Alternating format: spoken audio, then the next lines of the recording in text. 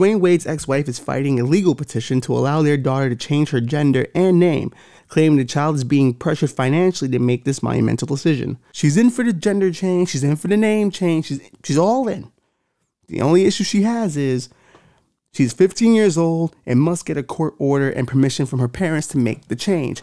Now the mom, being a mom and wanting to make sure her child is in the best place to make such a decision and isn't rushing to make one, wants her to wait till she's 18. She's only a few weeks or a few years away from making that decision. You don't want to make a permanent decision as a child.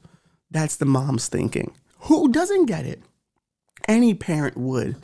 Concerned for your child. You want them to make the best decisions. You don't want them to make life-altering ones so early that they can't come back from. But where she loses me is the part where Dwayne Wade is, quote-unquote, pressuring his child to go through with this for the massive endorsement deal she will get. Apparently, it's a deal with Disney on the table, and it's a good business decision if she decides to change her gender. And that's where the mom loses me. Her concern is fine, but millions of dollars is better.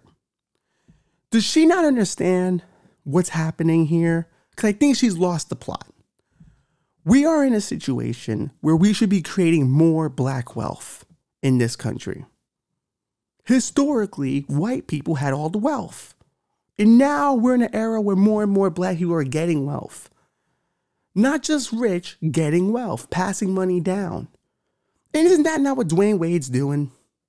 Now, one would say, what about the trauma the kid will go through if they happen to want to go back to who they were?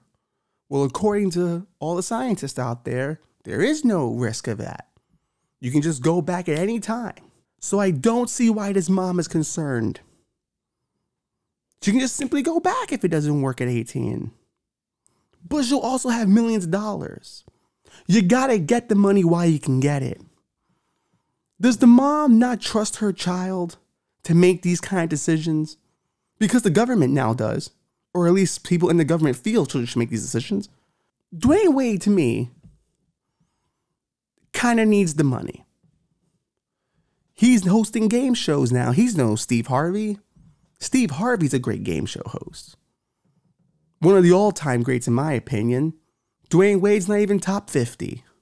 He's terrible at it.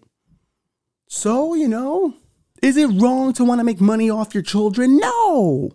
All the greats do it. Michael Jackson's parents did it. They abused the shit out of him. His dad specifically. Beat the living shit out of him. Like, there are stories where he took it to fucking town, but king of pop. So, trade-offs. Sometimes trauma works out. Look at some of the kids who were child stars. Some of them made it, not all of them. Sometimes it's about the amount of trauma, I think. Is there an amount of trauma you can cause a child to make them great? That's what we're still trying to figure out. Now, I want to make it also clear. I don't think you just go willy-nilly traumatizing your child, hoping they become great. Not all children are that talented. If children are now looked at to be able to make these decisions early in life, these adult decisions, then maybe childhood's over. Maybe it's time to send them back to work. The Chinese do it. They send them to work early. Those kids in those factories, let me tell you right now, you may think they're suffering, but, well, listen, everyone suffers at work. But what they're learning is a skill and discipline. And they will use those things for the rest of their life. Now, their life might be short due to the working conditions, but they will be using those skills for the rest of their life. Bobby, you are an intern at WRKM. You've been an intern here since you were 15. Now you've graduated high school, you're going to college. Would you not say you benefited from working as a child? And don't say no. I will put your head through a wall. Don't you say no. Say yes. You can't see, but Bobby's nodding his head yes, because he knows I'm right. I'm looking at this story, and it just seems like she just wants to get legally changed on paper.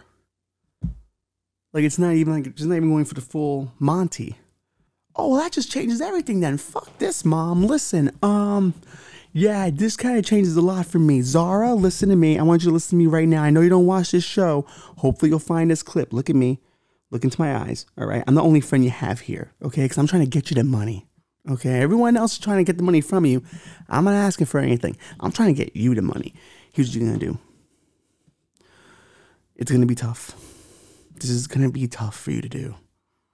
But you're going to have to sit your mom down and look her dead in the eyes and say, bitch, sign this paper so I can make this paper. I am a black woman in America and I ain't taking shit from nobody. And you shouldn't have to take shit from people, Zara. You're being who you want to be. And if what makes you feel good is having a paper that says it so you can make millions and millions of dollars and spread black equity all across the globe, then let me tell you, your mom needs to get with it.